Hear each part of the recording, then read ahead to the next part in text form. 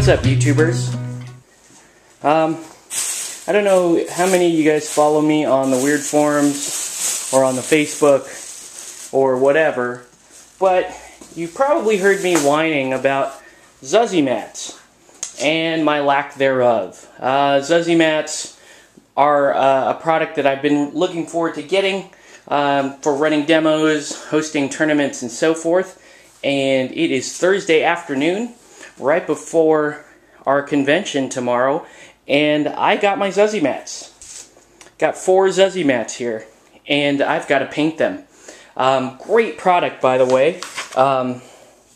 Like I said, the major hassle was the weight in getting these, but they're just fantastic. Fantastic feel, you know, good construction, great detail on these. This is the Sulphur Wastes, I believe, and that one there is Verdant Fields. I've got 4 different sets, and so we're going to paint them.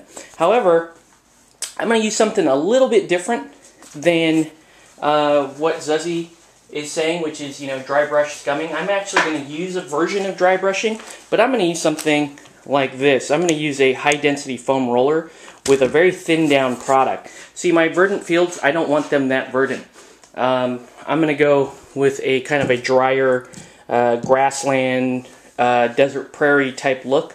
So I'm taking my cheap acrylic paints, I'm going to mix them into a very thin mixture, then I'm going to roll them with very lightly with this high density foam roller. So we'll see how that goes.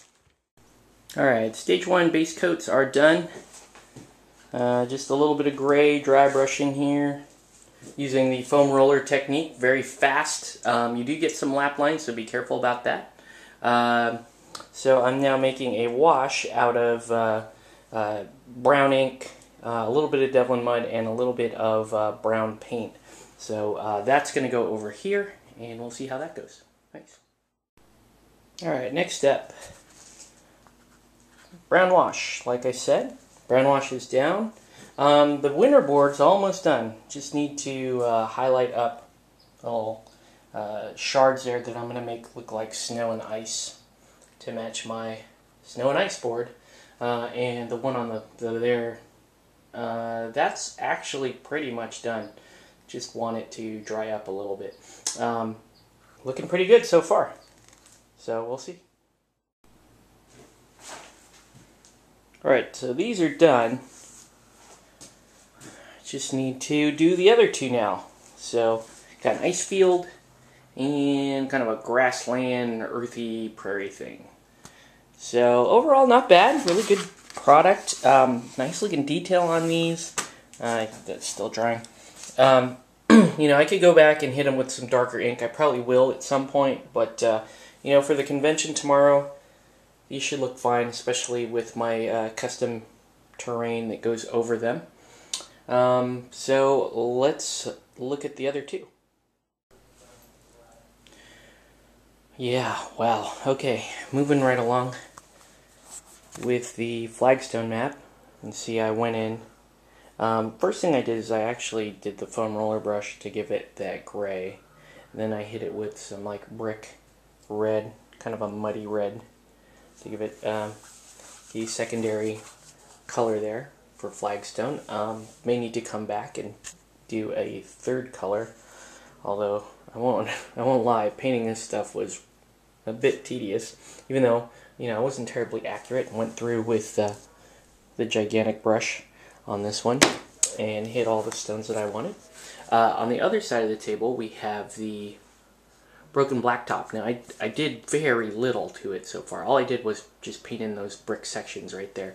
So, and I don't plan on doing much more else to that. I might just dry brush some of the cracks in the pavement, and that's about it. But this guy here, really leaning towards a 3rd color for the stones, even though it's really kind of hurting my brain to do this kind of tedium. So anyway, I'm going to keep going, and we'll see you at the end. Okay. Finally done. Does that hurt your eyes? It does mine, tell you that. Okay, so finished the flagstone set. really cool set. Other than, I probably would have changed my mind about going such a red, because when I added the darker stones, it actually makes the red pop even more. So this almost looks kind of like a red-green colorblind test right here. Overall, really good product. Really good product. Highly recommend these Zuzzy mats. They're pretty durable, and they paint up easily enough. You can use stuff like high-density foam rollers to do mass dry brushing, or it's actually more of a mass over brushing technique. And you can use your regular large brushes and inks and washes. You just don't want to go too thick. Honestly, I didn't go terribly thin with any of this, so it's still nice and flexible. So this is great. I'm probably going to build this into an indoor set eventually. I've got some brick walls and some crates and stuff, and I can turn it kind of into a hideout out there. Broken blacktop. Now this is for the guys that don't want to paint much. In terms of Zuzzy, there's not a whole lot to paint there. It's just a couple of brick sections and just dry brushing some of the cracks. As you can see, I went so subtle, I don't even think you can see what I did there.